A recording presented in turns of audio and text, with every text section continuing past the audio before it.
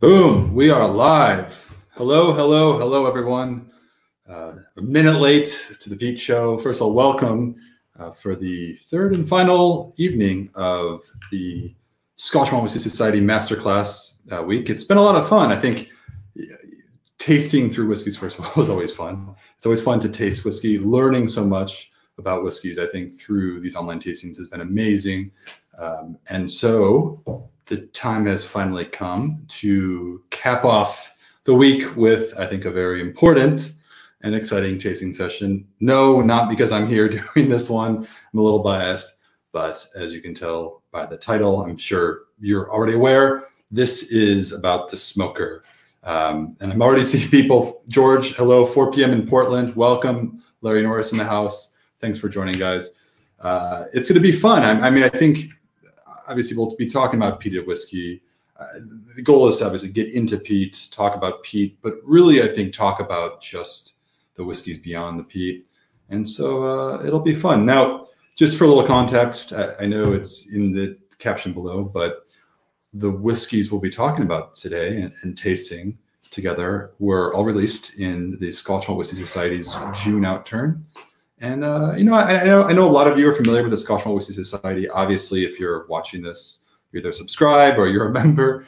We are essentially the leading whiskey club in the world, and we bottle rare single cask, single malt whiskey from not just Scotland, but distilleries all around the world, and offer them exclusively to our members through either our online shop or through over the phone. So it's always fun tasting these whiskeys, and it's fun sharing these, even online when we can't get together in person, because there are not many of them out there. And as we get into them, you'll see each bottle I have here is one of a couple hundred, maybe a little bit more at times. So I think it's always fun to share the tasting experience together. And yeah, a bit about, I think for today or tonight, depending on which time zone you're in, like I mentioned, the theme is the smoker. The smoker was the name of the selection of 4 whiskeys that we had on offer in our June Outturn. And I know a lot of members went after all 4 and they ordered those together in a specially priced bundle. But I know a lot of members also just picked up 1 or 2, of them. And so I guess as we go through this, I'll be guiding the tasting. We'll talk about the whiskeys. We'll talk about what ties them all together. It may not be as obvious as you think. But then, I think more importantly, it's good to hear everybody's opinions, what you think. No 2 palates are ever alike. So, regardless of what I say, I'd love for you guys to chime in and share your thoughts as well. So let's drink whiskey. Hello, all. Welcome. Let's drink whiskey. Unmistakable name, but couldn't help but notice you've been participating in every masterclass this week. So this is the 3rd. I appreciate that. It's good to see a lot of members coming back and back. And I think now the world is starting to open again. We're finally getting outside. And just to answer that question, we do plan on continuing these throughout I guess indefinitely. So even after we resume our physical in-person tasting events, we'll be doing a lot of these live tastings because it's been a fun way to connect, share the tasting experience together, especially when it comes to whiskey that you usually cannot find or really do not have many others to share it with, just by the nature of the single cask. There are so few bottles out there. So let's do this. So today, I guess we'll kind of jump into it. And let me start by saying, obviously, the commonality amongst all 4 whiskeys here is that they're peated. Peated meaning that they're smoky. We'll talk about peats. What else? I guess if anything, we'll talk about peat. We'll talk about the different types of peat. I don't know. I'll issue this challenge to you guys, and maybe to myself too, and I'll throw you in there because this is a masterclass. And I'm supposedly the master, although I don't think a master really exists at least in this room. I think we're always learning. But for today, I think we'll talk about peat. All 4 of these whiskeys are peated, yes. But I'd like to go beyond that. I think when it comes to peated whiskeys, it's easy to sort of characterize or profile a whiskey based on the fact that it's peated or it's smoky rather. And oftentimes we sort of neglect the many elements of the whiskey beyond just the peat. And so I guess what I'm getting at is today, with each whiskey, I'll make this attempt and I'll challenge you guys to join me on this. I want to go beyond the peat. I want to go beyond the smoke, and with each whiskey, sort of pick out the different elements that are unique. That's something that's not always easy to do, because sometimes when you're tasting peated whiskey, the smoke is often dominant, and it's not always easy to sort of just go beyond that. But I think with a little bit of experience, if you've been drinking peated whiskey for a while, it might be easier for you. If not, I'll kind of help you find ways to unlock that and get beyond the peat. But I don't know. I guess to sum it up, my opinion is that peated whiskey is often judged for just being peated, and there's so much more to the whiskeys than just the peat. So many elements, such as the wood, the barley, the grain, the spirit, everything from the brewing and distillation process that creates the whiskey. And so I don't know. I think, again, I haven't done this with these whiskeys yet, but as we go in, I'll be sort of trying to shed light on, I don't know, the whiskey in its entirety. So what do you guys think? Anything else you'd like to see with this special peated whiskey tasting? Let me know. But George Kaplan, good to see you. George, I appreciated your posts on Instagram. George is here. We met down in Kansas. He's a member, and yeah, you've been growing quite the collection of Society whiskeys lately. Really appreciate that. Matt is here. Matt, good to see you. Also in the Pacific Northwest. Can't sing, can't play. I like that name, but hey, everyone. It says can't sing, can't play. And free Sipsy Russell 2.0. Welcome back. It's good to have you. He says, I did not get this bundle, but I am always eager to learn what they taste like. Yeah, I will say, normally when we do these YouTube tastings, especially when Jen and I do these together, when we will preview whiskeys before they're released to Society members in the US, we make a point not to taste them in advance, just because, I don't know, I think it's fun to have the spontaneous sort of impression, you know, right out there, front and center. With these, I did taste these, and you'll see the bottle, the fill level's pretty high. I have had a dram of each of them, mostly because I want, you know, we're talking about them a bit more in depth. I also wanted to see how they've evolved since the first pour to the second, or sometimes third. I think in this case, I've had a couple drams of each, and jotted some notes so I'm not a total, so this is not total amateur hour. We'll want to keep some level of professionalism here. But that said, this is the Scotch Malt Whiskey Society and not your typical whiskey brand. So there really are no rules, I think, at the end. So Whiskey and Donuts is in the house. Good to see you, Johnny. Let's Drink Whiskey says, I agree, Ben. Just look at the difference between a Lagavulin and a Springbank. Yes, in essence, two peated whiskeys, so much more than the peats. We'll talk about the peat, of course, but we'll go let's just go beyond that. And I just want to encourage everybody, if you're watching this, join me on that journey of uncovering all of the wonderful components of these whiskeys beyond just the peat. So Jesse Voisin's in the house. Good to see you, Jesse. Jesse, another Wichita, Kansas meeting, as well as GCAP. So good to see you guys. Let's dive into it. So I've put the order below. I think when we offered the bundle at first in the June Outturn, there was the order that may have been displayed is not necessarily the tasting order. So if you've already lined them up, just be mindful. Here's the order. And actually, you know what? I've just updated the caption below. So we'll start with 66.163. That's the cask number, called A Perfect Finish to a Perfect Day. Kind of ironic because this is the first one we're starting with. So we're starting off, I guess, phase 2 of the day, which is after work, I think, for most of us, unless you're on the West Coast. We'll start with a perfect finish. So just remember that. Then we'll go to cask 93.122. Kind of have them all lined up here. This is like a green bottle fest over here. We'll go to cask 93.122, Baldrick's Cosmic Tardis. And then we'll go to 16.43, is again, as you see below, Oddly Satisfying. And then 53.316, Wood Shavings and Boatyard. Love that name, by the way. Let's get back to that. So 4 peated whiskeys, 1 hour or less now. We're already 10 minutes in, and this is fun. I mean, I don't know if you guys do this at home in terms of tasting 4 peated whiskeys. There was a time in my life, I'll admit, that was a little intimidating for me. It was just the idea. It was just sensory overload for a few years here. But now I think it's become easier for me, at least, to pick out all the little nuances of these extremely boldly flavored whiskeys. And this will be fun. So what we have here is the first 2, just to sort of get down to the Society classification system and explain how that works. We have 12 different flavor profiles that we categorize all of our casks into. And the reason we do that is so if for members, if you want to order something, you may not be familiar with the distillery, but you want to explore something new, the flavor profiles help guide you towards really unique single cask whiskeys that fit your palate, regardless of where they came from. So I think it's a good way to open your mind and experience to new things. When it comes to the peated whiskey, we actually have 3 flavor profiles. We have lightly peated, and heavily peated. So, the lines are sometimes blurred between these. It's not always easy to classify them in any of the 3, but we do have 2 lightly peated. We'll start with those, and then we have 2 just regular peated. And and some of those to some of you might be like really heavily peated, and that's totally cool. The light ones might be too light for some of you. The light ones might be really smoky, so that's okay too. No two palates are alike. So anyway, let's get into it. If you guys have questions along the way, again, I'd love to hear what you think.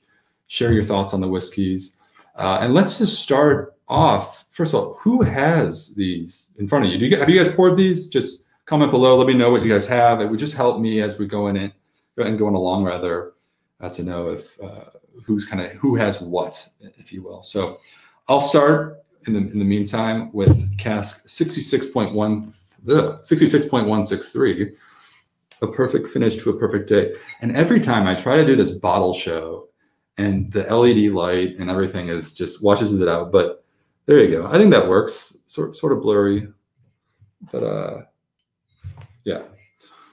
As you can tell, these are the new society labels that came out actually just last month for the first time in the US. So here we go. Let's pull those up. And you know what I'll do actually, just to make this easy for everybody following along, I'm going to post let's post the name in the description. I'll post it here so you can see it as we're going. All right, boom, 66163. Now that is, what that means is that it's the 66th distillery that the Scotch Malt Whisky Society has ever bottled a cask from, or rather the 66th distillery. Yeah, that's correct. Oh man, what a day. 66th distillery we've ever acquired a cask from. And the 0.163 suggests it's the 163rd cask we have bottled from that distillery. So if you guys are new to the society and the coding system, the next one would be 66.164 and 66.165. It just sort of goes chronologically in that sense. And so, yeah, this is, let's start as you can see here, Highland whiskey, 8 years old, second fill barrel, 59.3%. Just to give some insight on what that means. Highland is the region of Scotland that this distillery is located. Highland region is the largest geographic region in Scotland based on footprint. Not the largest in terms of number of distilleries operating. That would actually be Speyside, which you could argue is within the Highlands, but a separate region nonetheless. And when it comes to Highland whiskey, we don't see a lot of peated whiskey from Highlands. Most of it is unpeated. And I guess before we get into that, it'll probably just to really quick, what is peat? By the way, feel free to build on this explanation if you'd like, but peat is essentially bricks of earth that, when it comes to making whiskey, we won't dive into the distillation process. This is more about tasting, but when it comes to making whiskey, you essentially start with grain. You need grain, water, and yeast, and wood, and time. But you start with the grain, you malt the grain. In this case, it's barley. Single malt whiskey is all 100% malted barley. You malt it, which means essentially just add some water. I'm simplifying here. Then you lay it out sort of on a malting floor. And to dry the malted barley, you light a kiln, and the fire creates heat, which essentially dries it, prepping it for the distillation process. But when you take these bricks of earth all throughout Scotland called peat, and you throw them on the kiln, it creates smoke, and the smoke actually bonds to the drying grain itself. And that smoky flavor carries out into distillation. So it's different from, say, when you have a smoked cocktail, you go to a bar and they'll take an old fashioned, and this is an example here, and they'll actually physically smoke it with like a smoking device with a hose and a thing that, I don't know, reminds me of like a early 90s laser tag type of a setting. But for any laser tag fans out there, essentially they are infusing smoke into the spirit. This is actually taking smoke and bonding it at the grain level, and then carrying that through to distillation. So that was a quick overview. Hope that makes sense. But I think that the key here, as we get into these, they're all different. And when you cut the peats, or rather bricks of earth, from different places throughout Scotland, the actual geology can impact the flavor. You know, the peat that we'll be cutting from, say, the Highlands, which is the mainland of Scotland, the elements within that are very different from, say, peat that you'll cut from the coast or the islands, where you have more sort of a seaweed and brine and really sort of just oceanic influence within the peat itself. That tends to carry forward with the whiskey. Not always, but usually so. So we'll be dissecting, I think, a few different types right here. But this is Highland, so mainland peat. You don't see a lot of it. For me personally, it's becoming kind of a go-to, perhaps because Islay whiskey is just growing in popularity, maybe harder to get these days. Though we have some here we'll taste today, and there's still some out there. But I've been loving this. So 8 years Highland from a second fill bourbon barrel, which means it was used to age bourbon, shipped over to Scotland. That barrel was then used to age Scotch whiskey that was dumped. And a second batch of spirit was put into that cask. And that's what this is. So this is second fill. Technically, you can say it's the third spirit to go into that cask, because if you include the bourbon before it, and then the first batch of Scotch whiskey, and then this one, but we call it second fill, coming from America, from the bourbon distillery. So right away, kind of a light gold, more of like a heavily oaked Chardonnay for any wine drinkers out there, but just in color. Color, I mean, it only tells us so much at times, or sometimes it tells us nothing at all. But I like to make the observation. So right away, what I also look for too, if you can see this, like all society whiskeys, this is cask strength and non-chill filter. It's essentially dumped straight from the cask with just like a rough. What we do at the society is we'll do a rough filter just to eliminate any sort of char and particles from the actual cask that are harmful if you consume. But you often will see some sort of fine sediment. And more importantly, this band of oil at the top is the natural oils, sort of in fats from the oak itself, which I think gives a lot of texture, and oftentimes the delivery of flavor is enhanced with that oil. So you can see that right here. So here we go. Let's nose this. I apologize. I was looking at some of the comments here. I know, Marco, you said earlier, my favorite bottle I had 2 years ago was 66.108 caramelized smokiness. Yeah. I have that here somewhere. That was fantastic. Another 66. Andrew Cox says, I had the oddly satisfying, and it's awesome. We will be getting there as well. I'm excited for that one.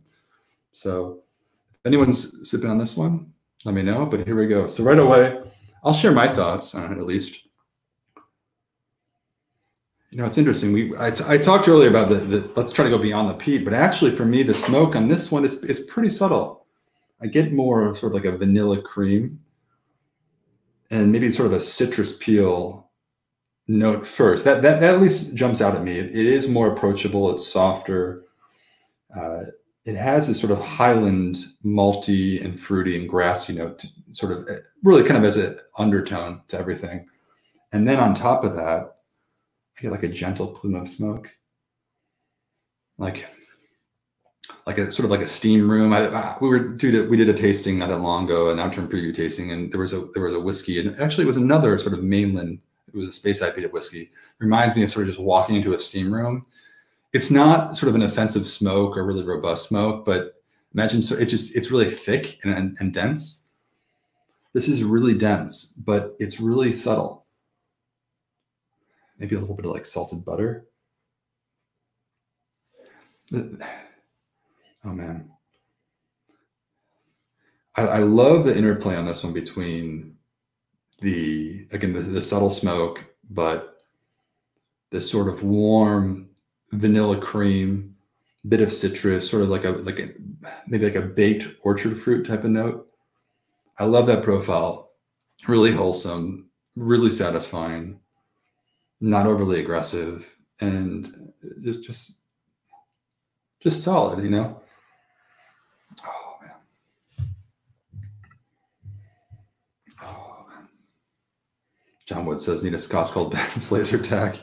Yeah, we could see that someday. I'll take inspiration from from you on that. Oh man, here we go. It's on the palate. What? Oh, it's right here. 59.3% ABV. It's a natural cask strength. So I have my trusty water jug, as it's called, I think, jug or pitcher. However, my fellow Brits, not my fellow Brits, but my fellow colleagues who are Brits would call it a pitcher or a jug. I think we would just call this a water. I actually don't know what we call this in America. Maybe jug is adequate. Oh man. Well, cheers, everyone.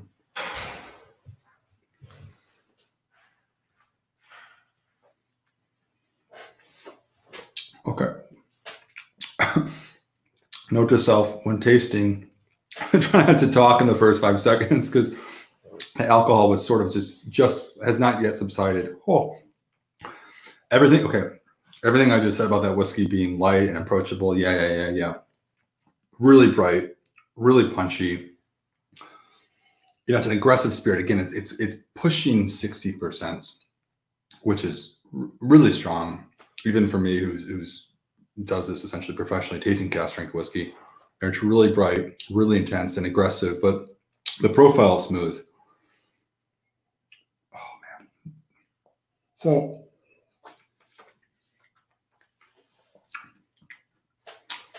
peated whiskey, yes. Is the peat that prevalent? I guess it's there in the form of like I'm getting a bit of a cold ash, which is a nice contrast between some of that sort of vanilla cream and the warmth that came from that. But I mean, I get white peppercorn, which usually that's a note you get from just the alcohol itself, not necessarily the peat smoke. It's just for me, that's it's a very fine blanket of just this gentle smoke over, I think, what is a classic Highland profile: the vanilla, the cream, the citrus peel, a bit of salted butter, and a bit of malt. Very nice. Oh man. Jesse says COVID-19 sucks with an X, but hey, it brought us these awesome SMWS masterclasses. Cheers, Jesse. Glad you're enjoying this. It's been fun. I mean, we do events in person, which is great, but of course we can't be everywhere. And so this is a good opportunity to sort of share the experience with everyone across the country. What do you guys think? Does anyone else have this one? A perfect finish to a perfect day. We're starting off with very gentle. Again, I think a good start to this one as well. I'm gonna add a little bit of water here. And let's just see, I probably just added it. Well, in terms of drops, I'm not sure how many, but just a small dash. And just stir this. Oh man, this changes the profile so much. Yeah, what? Now we're talking. So now, you know, it's funny. I picked up like this salted butter, but now I get a lot of sort of baked bread, salty butter on top of that. The smoke has dissipated even more. I mean, it was pretty gentle to begin with, but now it has more of that warmth from the vanillas and salt. Like two amazing things to cook with, by the way, vanilla and salt, or I either bake with vanilla, but you can sort of smell the cream or the creaminess of it.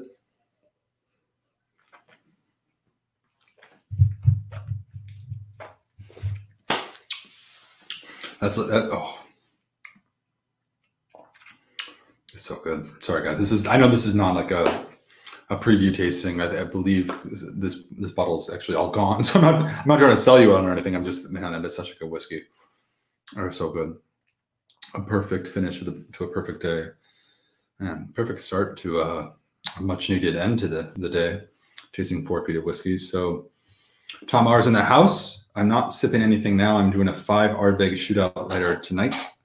Tom R, I'm sure you can find it in you to pour yourself a whiskey while we're doing this anyway. Nothing wrong with warming up to the shootout with something else, you know, peated or not. But what do you guys think? Any thoughts? And again, I know this one. I know I saw some comments that some of you have the other ones. We'll carry on, but that was pretty solid. Again, going back to the original theme of let's try to push beyond the peat and just get into the whiskey and for all its glory. I think that was an easier one to do. The peat was not that intense. It was not that dominant. I think beneath it, really what you have is just a really robust Highland spirit from matured in a bourbon barrel, which gives you that nice sort of bourbon undertone. But let's go on. So let's pull this out and well, let me just address a comment real quick. Andrew Cox says, I really like the platform where you do tastings with whiskeys that have already been released so we can taste along with you and maybe pick up some new things. Yeah, cheers, Andrew. I mean, that's exactly the point, I think, of this when we released 3 different bundles. Bundles is our internal term for just a collection, grouped together and offered as one. And yeah, so this is the 3rd one we did. The theme of this one, of course, is peat, but we had the first one we started with was called the Purist, which is really all single cask, no additional maturations, which funny enough, so is this one. But they were unpeated and more of sort of the classical style of Scotch. Then we had the Tastemaker yesterday, which is exploring more double cask maturation, some wine cask, rum cask, and the influence of those into flavor. Anyway, so we're trying to do these, and we plan on continuing, so I appreciate the feedback. I'm going off into a bundle tangent here, but let me move on. And speaking of tangent, does anyone smell corks after they uncork them? I'm not really that guy, but I just found myself doing it. And let's see here. So next up is, I'm going to put this up again. I think hopefully this helps you guys.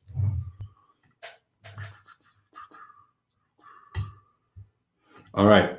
So cask 93.122. Baldrick's Cosmic Tardis, another lightly peated.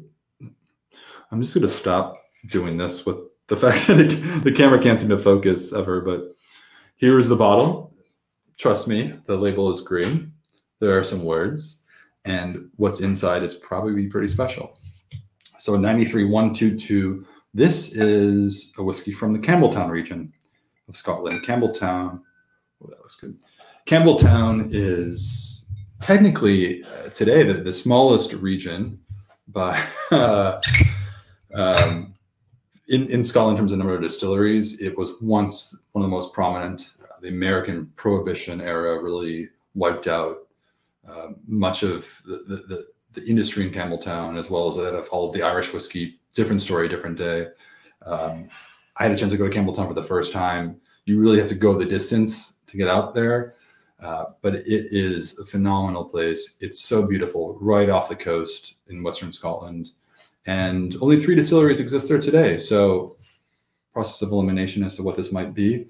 But one of the most popular among society members now is that of Distillery 93. This is 93.122, the 122nd cask from Distillery 93. Seen comments, earlier of Matt just mentioned, I have the 93.106 red diesel. Love this bottle. Might be a sin, but when I enjoy it with a cigar, it seems to cut the peats and reveal the crisper, fruity flavors.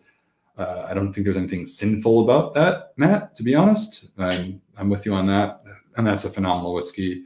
I think a lot of you know that I'm personally a fan of 93, and I had a chance to do a cask pick last year as a US exclusive. It was from 93. And I can't give anything else away for this year, but there might be more coming. Anyway, so let's get into this one. 10 years old, Campbelltown first fill bourbon barrel. So this is fresh off a boat from where I am, which is in America. So barrel was used to age bourbon, shipped over to Scotland, immediately filled with this spirit. 10 years later, this is what you get. So you can expect a greater cask influence from this one. And does anyone have this one as well? I know some of you do, but I'd love to hear your thoughts as we go along. But 10 years old, lightly peated. Yeah. Okay. So let me pull this up. Baldrick's Cosmic Tardis. Baldrick, which is, I believe it's a BBC, British fictional character or TV show. Right away, a big smelly gateway to the dark side. We dare you to cross the threshold to this alternative, and confusing universe. Go on, you want to. Okay, so I had to read that because this is the most bizarre aroma I have ever, well, maybe not ever. That's a big statement, but one of the most bizarre aromas I've ever picked up before. So it's like, for me, not what I was expecting. It's usually with Campbelltown whiskey, you have a bit of that coastal influence, some of the salinity of the Atlantic Ocean, a bit of sort of iodine. This is like confectionery sugar and I don't know, like a raspberry tart. I mean, in sort of an industrial way, I'm thinking of like Pop-Tarts with that foil wrapper kind of thing. It's a bizarre thing going on here. Almost, dare I say, a bit of latex. I don't know. Help me out here if you guys have this one. But a bit of latex, perhaps, maybe a little bit of brine and seaweed, but very, very subtle. It's really, really sweet in sort of that sugary style right on the nose. Oh man, 58.4% ABV. I'm really getting into this glass, but you know, at this strength, you don't really have to. You can kind of keep your distance, and it's just really just booming right here out of this nosing glass.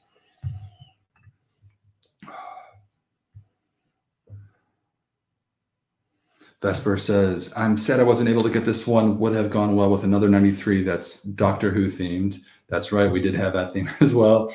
Les said, didn't pick up any of these either, but going to enjoy a 10.102 carousels and seashells. Love that name as well. That's a good pickup. And Jared says, blue cheese. If you're asking Jared if I'm getting blue cheese here, not so much. I mean, I'm a big fan of blue cheese. I'm more familiar with blue cheese and whatever the hell is going on in this glass. This is a wild, wild aroma. Danielle says, I remember the description on the website said something about dead mice. You know, having not smelled many dead mice in my day, I cannot confirm or deny if there are any dead mice going on right now, but it's just wild. And it really is on the sweeter side. All right, enough talking about it.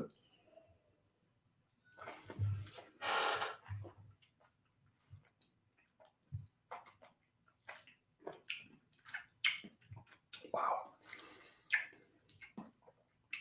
That is so bizarre. And I mean that really in the best way possible. I mean, bizarre in the sense that I do appreciate whiskey that's different than other whiskeys. That is just like, for me, there's a really tart sort of lemon rind. Well, tart, but also sour. I get like a lemon rind, a bit of baked bread that sort of comes through, the maltiness comes through. And then really just a gentle smoke, you know, if anything. Again, like the first one, categorized in our lightly peated profile, but it really is just a gentle peat smoke. The confectionery sugar and that sort of raspberry tart note that it picks up is really, really dominant, I think, of this one. Campbelltown, known, I think, unanimously as the funkiest region in terms of the whiskey it produces. But this one is just different from any other I've had from this distillery and really any other in Campbelltown. Oh, man. Here's another one. A little bit of water I've added right away. And it just sort of balances things out. The tartness has subsided. The sugar is not as prevalent. It's not as, you know, it's just by nosing it, it's not as sweet. But now it's sort of a more gentle wave of I guess, more salinity is coming out. The smoke is like steam. We talked about the last one was sort of being like steam, for like a steam engine, not like the steam room for the gym, but like a true like train steam engine. Oh man, back in my day, we always smelled those steam engines all around. All right, cheers, my fellow millennials.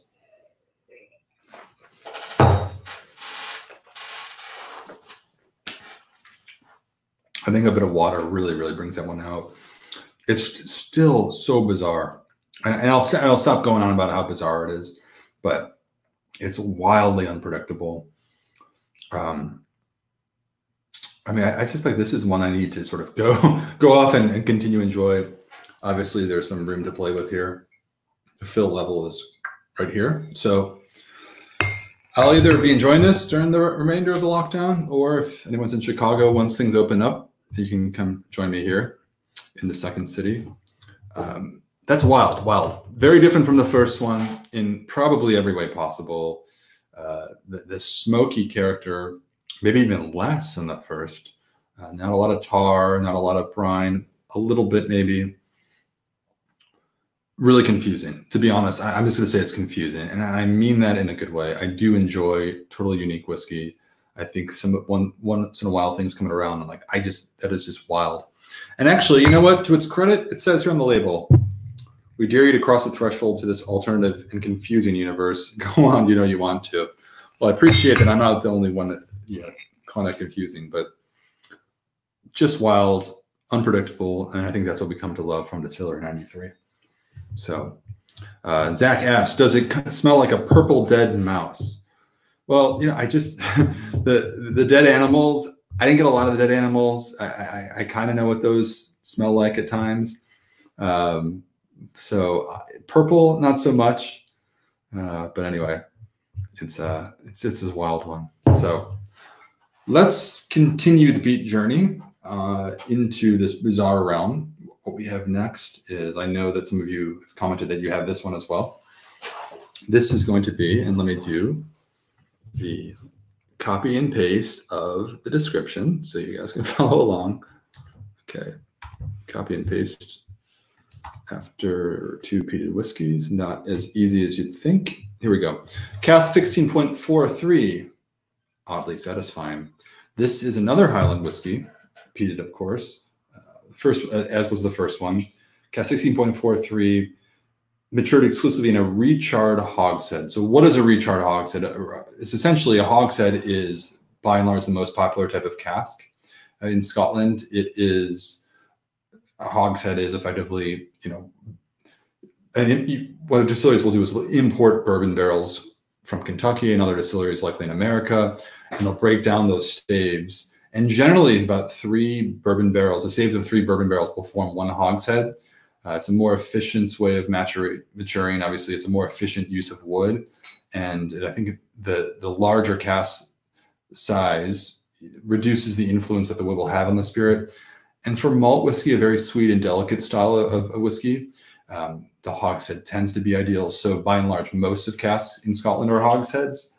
And this is recharred, which means essentially what the distillery will do is they will strip down the inner linings of the cask, get into the fresher wood, beyond the wood that has sort of been, influencing whatever was in the cask before it, bourbon, or other Scotch before it as well, and reinvigorating the sugars and inner linings by recharring to produce really a more active cask that will have a greater influence and produce bolder flavors for whatever goes into it next, which is this.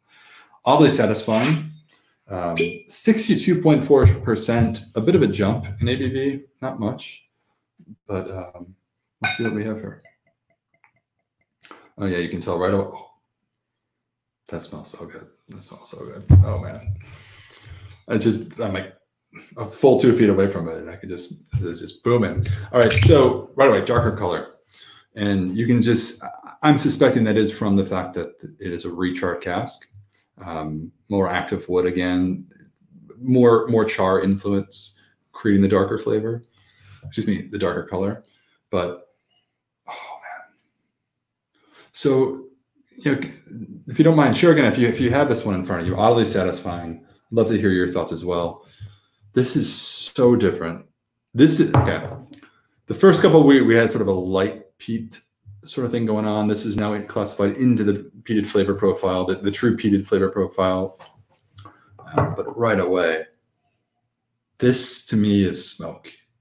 We'll go beyond that, but just to stop right there, this is true smoke. And it's almost like it has like this American sort of profile. And when I say that, I mean sort of like I think a lot of American whiskeys that we have, which are sort of straight shooters, bold flavor. I get like a lot of hickory smoke. I'm thinking of like an American barbecue. Of course, it's from Scotland. It's from the Highland region of Scotland. It's certainly not American. But man, this is so masculine and aggressive. And I get like a savory note. A lot like beef jerky, like the teriyaki beef jerky. Maybe a little mustard seed. Man, it's so savory too. Oh, I'm loving this. The goal of this tasting is not to express what I love over others. They're all very different, but this is Hitting all the right notes right now. This is like a butcher in the glass. Oh, man. Danielle says this one is fantastic. I get a kind of a clean peat smell from it first. Yeah, I think it is clean in the sense that it's not smoke infused with seaweed and brine that you get from sort of Isla and others. It's true, sit in a forest, light a fire, grill some meats, maybe something you freshly killed in a hunt. I don't know for any hunters out there. So a couple weird notes for me. It says, let's drink whiskey. Beyond the smoke, opening a new bag of rubber bands. Cold smoked salmon and a bit of Parmesan. So the rubber bands I get, I personally, I get some of the rubber too. And whatever that white stuff coating the rubber is, throw that in there as well. I think that's there. Cold smoked salmon. Yeah, I don't get the fishy note as much, but I mean, I get like a smoked meat type of thing. I mentioned jerky, but smoked salmon sounds so good right now, to be honest. And behind that, a bit of ice cream. Interesting.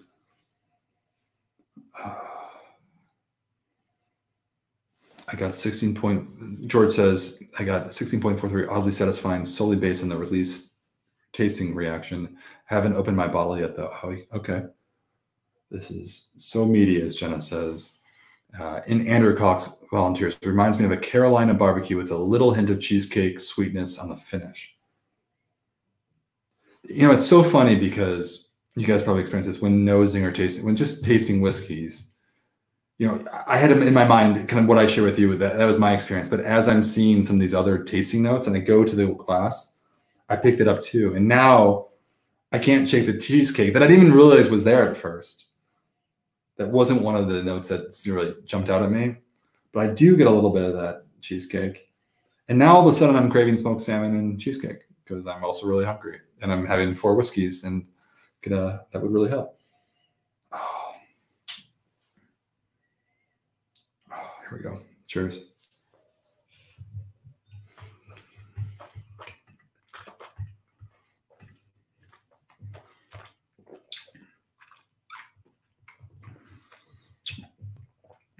Yeah, it's so good. Again, it's very masculine in construct.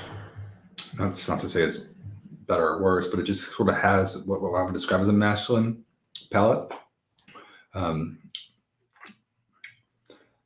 Burnt wood, think of like burnt embers, burnt malt. It has sort of the cereal grain. If you've visited a distillery in Scotland, you have a chance to eat barley. And if you see on the floor, I'd recommend, if you haven't, I would recommend going and just eating barley. It tastes like peated malt if you just eat it. Very brittle. Charred smoke, charred wood. It's a lot of charred wood. It's not, I think the first couple were sort of, you imagine like smoke filling the air. This wafts or plumes of smoke. This is like charred wood for me. Bonfire in the forest. There's a chef. I had a chance. I was down in South America last year, a couple of years ago, down in Patagonia, and there's a famous Patagonian chef named Francis Malman. He's from Argentina, the Argentina side of Patagonia, but he's become, I think, one of the most famous chefs in the world now. And he does this unique style of cooking where he embraces the char. Everything is charred, not overly cooked, but like he introduces char in everything. And this, I think, if anybody else, there are any foodies out there, Francis Malman, this is his whiskey. There's a lot of char going on, but it doesn't overpower. It's just so present, and I think delivered in such a tasteful way. Really, really, really special. And 9 years old too, or 9 years young, I would say. So much going on, very active wood. Let's go back to the comments here. So Danielle says dark fruits and cola come through in the background. Interesting cola note. Oh man, I keep getting on the meats. I'm getting like a smoked ham. Oh, it's so good. Oddly satisfying is the name. To me, nothing odd about it. It's just satisfying. I mean, this is just such a I don't know, great summer sort of smoke out whiskey. There's a really, and Daniel says there's a really nice minty freshness that comes out mid-finish. Let me go back to tasting. I'm actually going to add a little bit of water too and see how that changes profile.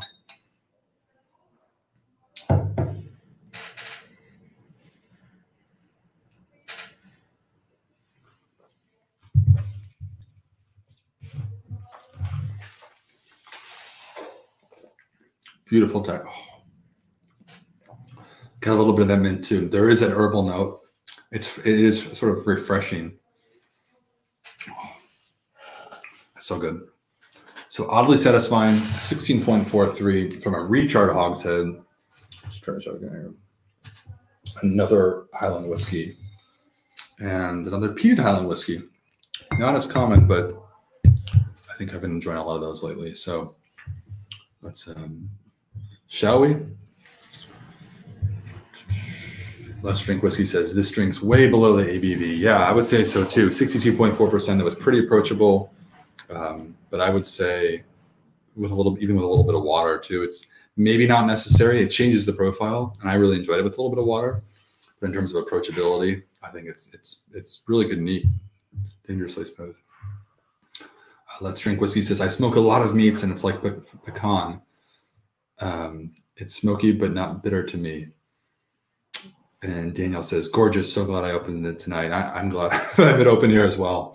There's so much going on here, and not to take away from the first two. We'll do a little recap at the end, but I think to me it serves a different purpose for a different time, for a different day of the week, different time. And I guess if there's any background noise, I apologize. I'm in the office, and this is officially after hours, so there is a lot of cleaning going on right here. Let's move on.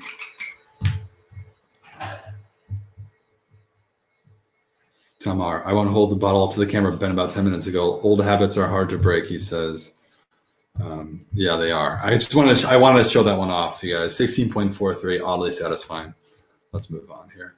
So, fourth and final Whiskey of the Peach show is probably something, well, let's just say more familiar. When you think of peat, what do you think of? This is that. And it is Cask 53.316, wood shavings in a boatyard. Tamar, this one's for you. I'll show this bottle again because why not? 10 years, refill hogshead, 57.5%. What I didn't include in the description that's also important to note is this is from the island of Islay. Islay, a region of Scotland that, well, I suppose it wasn't always this way, but nowadays is known for producing really the peated style. When we think of peat, we often think of Islay, and it's 9 distilleries there. Of course, now everyone's making peated whiskey, and that's great. And even Islay wasn't always really known for that, but today it is. And often the island on the west coast of Scotland, you have, generally with the peat, as we talked about earlier, more influence of the Atlantic Ocean, of the brine and the seaweed. That's what you come to expect. And let's see what's in this one. Tamar says 53 was my gateway Scotch into Islay. It is, if I'm not mistaken, probably the largest distillery on Islay by a country mile. The opportunity to taste it at pure cask strength it's still relatively rare.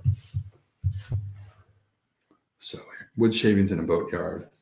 Jesse says, love the 53 bottles. Jesse, correct me if I'm wrong. I believe when you first had kind of our whiskeys, maybe it was a 53 that really kind of excited you. I was really into, there was one, I think it was a Young Gun, again, if I remember, and it was really just, it spoke to, I think, both of us. But if I'm wrong on that, please correct me. But right away, this is, I think, a best friend and a worst enemy to a lot of whiskey lovers right now. This is classic Islay in a glass. Of course, it is Islay in my glass, but right away, fire and flame, a bit of smoked ham. You know, earlier I talked about sort of like the last whiskey, there was this savory note. It was like a smoked jerky.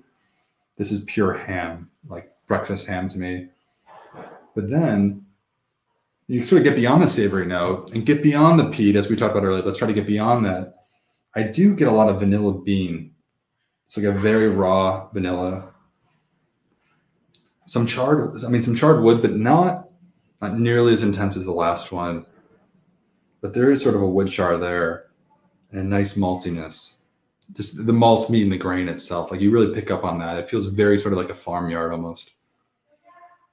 Oh, man. Props to SMWS for using good corks that squeak when you pop the bottle. It's the little things. All right, I'll do one more for all you cork enthusiasts out there. Yeah, they are good. If you're trying to, pour yourself a dram when your significant other is home sleeping, I find that they're not necessarily the best late night bottles to open for that reason. But yeah, for every other occasion, when you open it, you know you're opening whiskey because it is loud. So refill ex-bourbon hogshead, which is, I think, pretty common to cask type, meaning it's sort of a gentle, already reused cask, which gives way for the spirit, the peated spirit, and really the island, the essence of the island. It gives it room to sort of come forward and doesn't really overplay or dominate the spirit with just woody notes. So I mentioned there's some charred wood, but it's still very faint.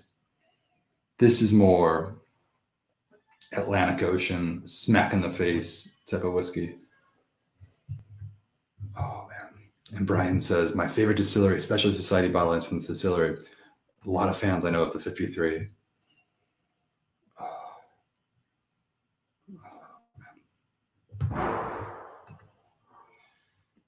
All right, final one.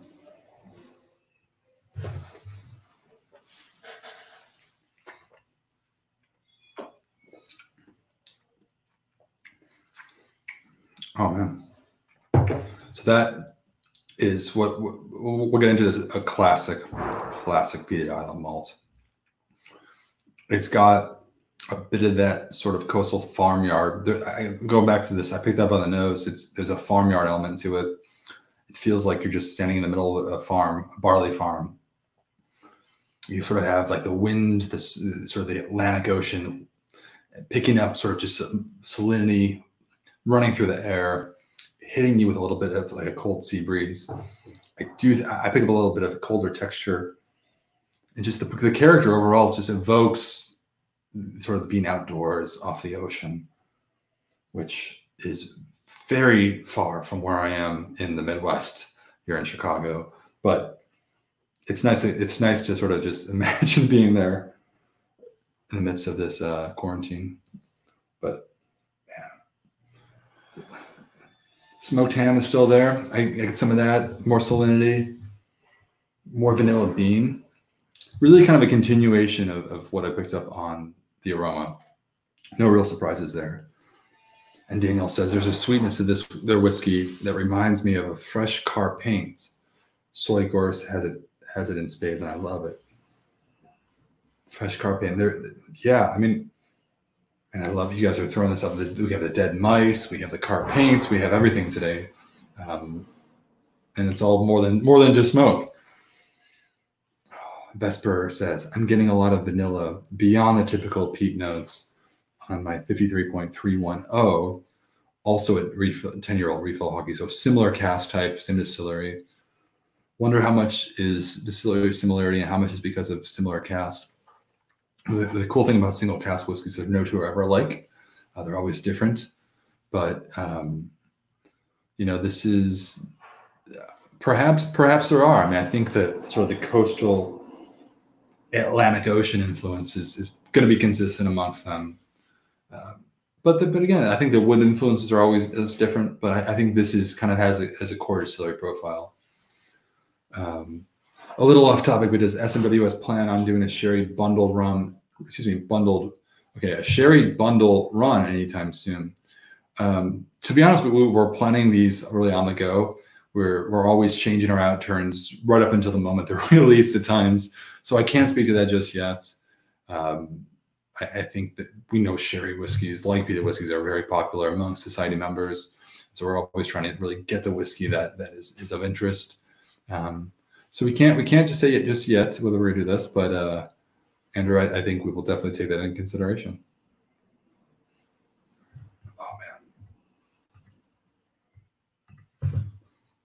This is probably the most aggressive of all four. You know, I think if you're jumping into peated whiskey for the first time, probably want to maybe stay away from this one. Although I should say my first experience with peated whiskey was one just like this, and I actually hated it at the time. I was way too extreme for me. It wasn't really what I was looking for. I was looking for something that could sort of just, I don't know, be relaxing at the end of the day. And I tasted a whiskey like this, and I thought, oh my God, all of a sudden, it's like me and this other personality in the room. And it just threw me off at first. I was like, this is so intense that, yeah, it wasn't the sort of whiskey to sort of just sit down and enjoy. It was like a whiskey to sort of just try to tame and grab a hold of. And over time, I think my palate's will evolve just by tasting more peated whiskeys. And now it's so much, it is become sort of like a whiskey to sort of just be with and accentuate whatever is on my mind. And that's sort of the evolution of peat. So Life's Drink Whiskey says, okay, whiskey friends, got to run. Have a nice evening. Thank you for joining us again. It's been wonderful. Free Sipsy Russell, having a little 53.298 Takajian tugboats, I believe is the name. I think I have one somewhere in here in my little 53 stash. And it's a phenomenal one as well. We've been very fortunate to have quite a few from Distillery 53, similar to this one. And they're always among the most popular, I think, for our society members, and really phenomenal. So that does it for the four. I always do this. I say that too early. I want to add a little bit of water. Let me just kind of share a thought here. If you guys have added water too, let me hear what you think. Oh, man. So good. I'll just say this, and maybe you guys feel this. Like we're all together on the internet right now, but just being locked down, itching to go outside, feeling a little bummed that my trip to Scotland was canceled from last month. I'm sure you can all relate. Travel is canceled, can't go out, see a lot of people. It's really great. I'm really enjoying the opportunity to just have a whiskey that takes me to a place.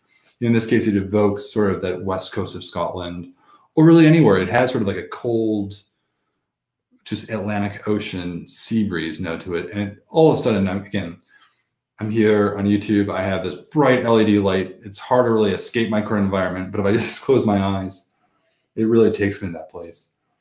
And I think, to be honest, that's what got me into whiskey to begin with. There's especially Scotch whiskey. There's really malt whiskey of all types. There's so many different styles of Scotch whiskey, particularly single malt Scotch whiskey. And it really just, it has the power to transport you somewhere. A lot of these, I think, did that. And let's just do a recap. So we started with, and let me ditch this caption here. We started with 66.163, perfect finish to a perfect day, which I thought was the perfect start to the end of the day, but really nice Highland, bright, approachable, soft, so it's fruity, but a lot of vanilla and sort of cream notes to it. Very, very different. Little smoke. And where does that take me? I'm now calling myself out on this evocation of time and place, but I suppose from the Highlands, that maybe is not as does not transport like some of these others do, but just a phenomenal whiskey. 93.122 Baldrick Cosmic Tardis, the most bizarre whiskey I've had in the month of June. And as you can see behind me, I'm surrounded by bizarre whiskey. We pride ourselves on finding the unique, and so that's saying a lot. Campbelltown whiskey, known to be funky. Does it remind me of Campbelltown? Not so much. It is its own thing, which I really appreciate. And then 16.43, we had oddly satisfying. Recharred hogshead, really aggressive wood, a lot of char. That to me just made me feel like I'm just in the middle of the woods with a big bonfire, eating some jerky, camping trip. Call it camping whiskey. We'll just call it that. It's camping whiskey. And then, of course, 53.316 wood shavings in the boatyard. Just a classic Island of Isla. Transports you to somewhere else. And perhaps you've been to Isla. If you haven't been to Isla, I encourage you to go. It's one of those places that everybody talks about. But before I had gone, I saw pictures. I'm like, it looks nice. When you get there, you realize it's just a different planet. And some places, are hard to describe in words and with imagery. You just have to be there. And it really takes you to sort of the edge of the earth feeling. And I love that about this whiskey. So well, cheers to that.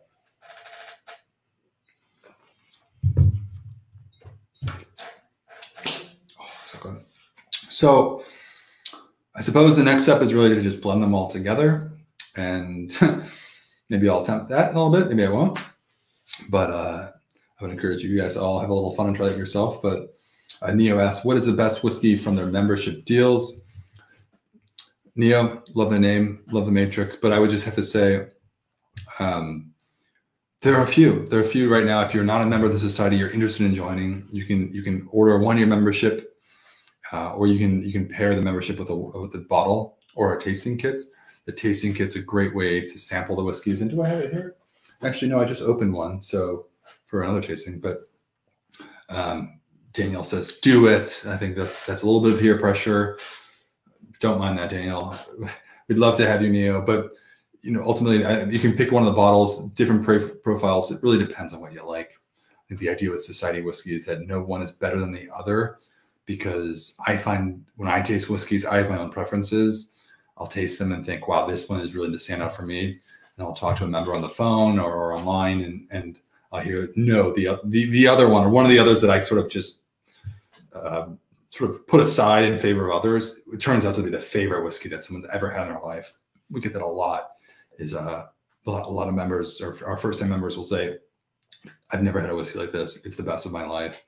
I think it's safe to say I once felt that, and enough to I was really inspired to join the team and be here. So anyway, as Jesse says, yes, it depends on your favorite taste profile. They are all unicorns. Pick one, enjoy the ride. The big thing I would say too is just give us a call. During business hours, our member services team is on hand to talk you through the selection. I don't know. We like to get to know what you like, what you don't like, and help make a pick like that, because I think there's nothing, again, and I say this, obviously now I'm biased because I work for the company, but there's nothing better than finding a single cask whiskey that's one of a couple hundred bottles maybe that is totally in tune with your palate. Like sometimes there's some whiskeys you'll find and you think, wow, that was really made for me. And knowing that everything is subjective, as Vesper said, taste is subjective, the quality of them are all superb. The idea is that, yes, let's find whiskey at the highest quality, but really make way for the discovery process. And I think when you find something that you say, wow, that was just made for me, it's unlike any whiskey I've had before, that's just such a cool thing. Of course, the problem is then it's hard to ever replicate, because no two casks are ever alike, and everyone is so limited. But for me, I have a lot of bottles here, but other bottles that I have that are just, I try to make last as long as possible. So I'll have some whiskeys that are really special, and I'll have the last third still in the bottle. I'm just holding onto it as much as I possibly can. And I think that's good. Sometimes that's good, instead of just buying a bunch of bottles of the same whiskey all the time. It's really embracing, the one that exists, or one that you can get your hands on, because the others are really just all dried up. Anyway, if you care to listen to more ramblings about whiskey and things like this, you can follow me on Instagram at Single Malt Alliance. Otherwise, thank you all for joining and for tuning in. It's been a lot of fun this week with Jenna, who started off on Tuesday, and then Zach yesterday. Appreciate you guys supporting as always. If you have questions, reach out to us. And, we'll be back here on YouTube tomorrow with Jenna. Will be here interviewing the head distiller of the brand new Waterford distillery in Waterford, Ireland. I had a chance to go out there last year, and I think Jenna was out there as well before. And it's just a fantastic place. We'll be talking about barley and terroir, and really opening our eyes to whiskey making in 2020, which is just a revolutionary year, a horrible year in a lot of ways. But in terms of the whiskey world, there's so much going on. It's just not all necessarily open to the public as yet. So anyway, enough of that. I'm going to go enjoy some whiskey. So, Sancha, everybody.